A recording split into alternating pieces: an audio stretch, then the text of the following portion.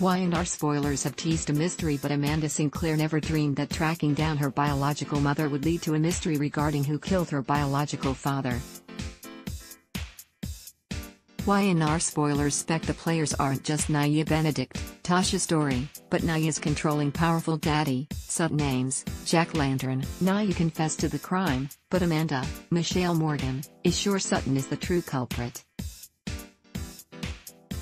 On the other hand, almost 5,000 viewers have a better idea. Long live the king, you've got it all wrong. 73% of the fans are speaking slowly, in case we're particularly dim. Richard wasn't killed by Nya, and he wasn't killed by Sutton.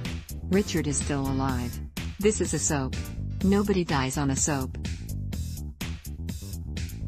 How many times have Y&R spoilers shown Victor Newman, Eric Braeden, dying, and coming back from the dead? Victor told Amanda that he was a big help to Richard. She assumed it was in looking for his long-lost daughter. But what if it was in doing what Victor does best, avoiding responsibility? Y&R spoilers, Daddy did it. Amanda is right, 25% of you counter. Sutton is the most logical suspect.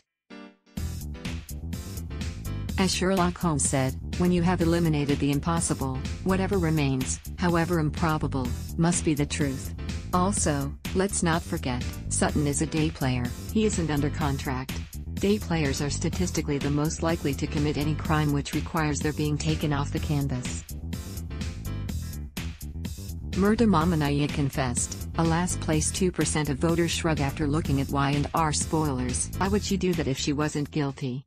And why would she lie about having spoken to Richard on the phone on the night he died? And why was she so hysterical to see Amanda? The woman is guilty as sin, and Amanda wanting to finally have a mommy is not a defense.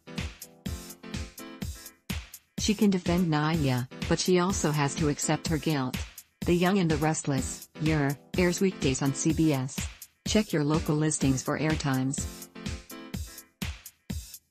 For more about what's coming up in Genoa City, check out all the latest that's been posted on Y&R spoilers. Ad block test, why?